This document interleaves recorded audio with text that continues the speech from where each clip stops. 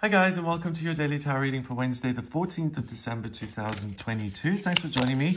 I want to use the tarot of the cat people today, and I'm just going to show you some of these cards so you see them before I actually choose three. I really like this deck. It's cheerful and colorful. So let's see what the tarot wants you to be aware of here on Wednesday the 14th and what energy you'll be working with. Right, first card is Rejuvenation. That's the Judgment card in the regular tarot. And that looks very joyful there.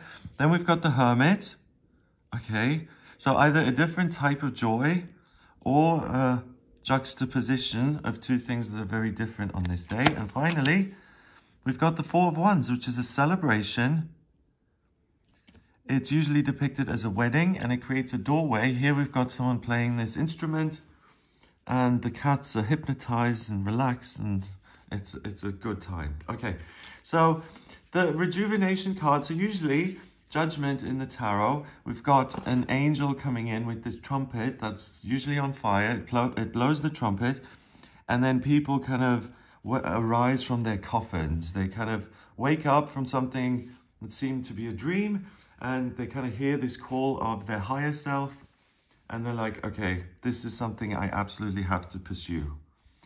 So it's really interesting that it's been renamed here, because I love this. And this figure is so joyful, and so the cats. And so she's coming out of the water here. So this is something that stems from your connection to source. So an easy way of tapping into this on this day is to connect in whichever way works for you, whether it's playing music, or it's meditation and contemplation, or it's dance, or playing with the animals. It's that personal process that no one can really tell you exactly what it is. It's something that you discover for yourself. So the Rejuvenation card then, we've got this source of joy that stems from it, and it's kind of contagious. It leads other people to share in the love and the joy. So it's interesting because I don't see a trumpet. I don't see any message coming in. She's the message, if anything. So it's not that the sense of fire comes from some external source. It's something that you naturally feel within, and it's very likely, according to this card, that you're going to be motivated on this day, that you have lots of different things that you want to pursue. Each one of these in a bubble, a different dream that makes you feel good, that may have manifested already, or maybe something that you can manifest on this day easily. And the key to that, I feel, is because of all the yellow and this exuberance, because whenever you approach anything on that level, of course, the outcome is going to be much easier and happier.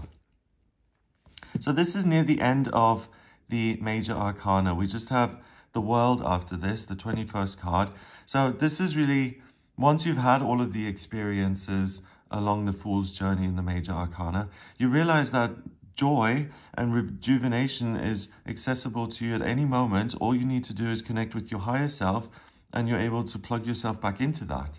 So today you don't have to do a lot of work, I feel, but with the Hermit is the 9th card in the major arcana. So this is, in numerology, 9 is spirituality and completion, and that's what he's trying to do. He's in this process of, I'm going to go out into the desert with my lantern in order to understand. So whereas it looks so easy for her and she embodies this so naturally, he's on a mission to find this kind of joy. And it's really interesting that they're kind of facing off, these two, because this is like inexperience. It's, I need to go and find, some spiritual teacher to become enlightened in myself. And then here she is, and she says, I am the spiritual teacher. That's all contained within me, and I know how to tap into it. So I don't need to go into the desert and find it. I am the lantern as such. So that's really interesting, because I feel on this day, anyone who's kind of felt like they've been, tapping around in the fog or something, things haven't been clear. It's replaced by this simplicity and this experience and wisdom that says, I don't need anything external. I've got everything I need. And unless you feel that in your bones, it doesn't matter if someone tells you. Either it's there and it's a truth, or it isn't. But then here with the Four of Wands, This is also a card that says it's time to celebrate. You're living your life purpose. Enjoy the moment. These cats aren't going anywhere. They're just, you know, lying there enjoying themselves.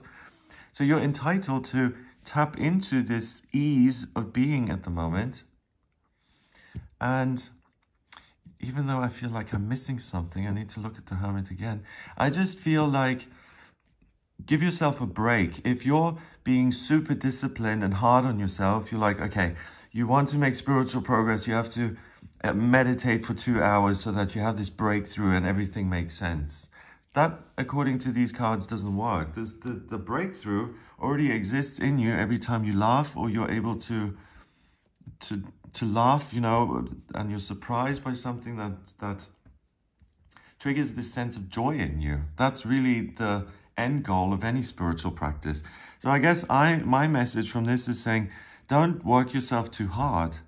Take time to listen to the music and to smell the roses and to have a good time. The potential to be happy and to connect in a meaningful way, even though it may not seem very productive. This kind of thing, for instance, let's say these cats were other people, right?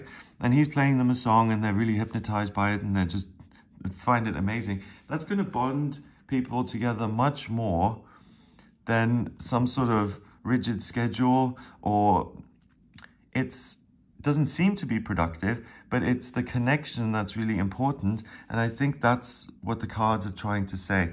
This isn't something you can force. Relax into it. And it's a feeling, or in a sense, a fire that appears. And if you are trying to have a spiritual breakthrough, then it's not about pushing yourself in a particular direction.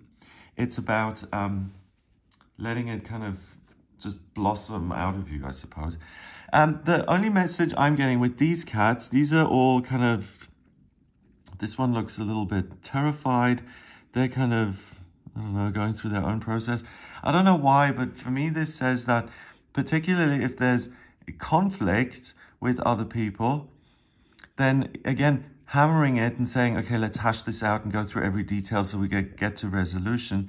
That's not going to be as effective as remembering why you were friends to begin with and focusing on those things.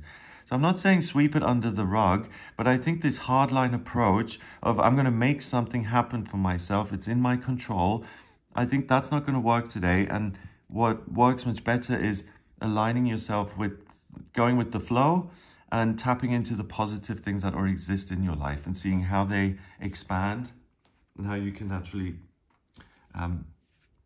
move ahead in those areas. Okay, so number-wise, we've got 20 and 9 is 29 and 4 is 33.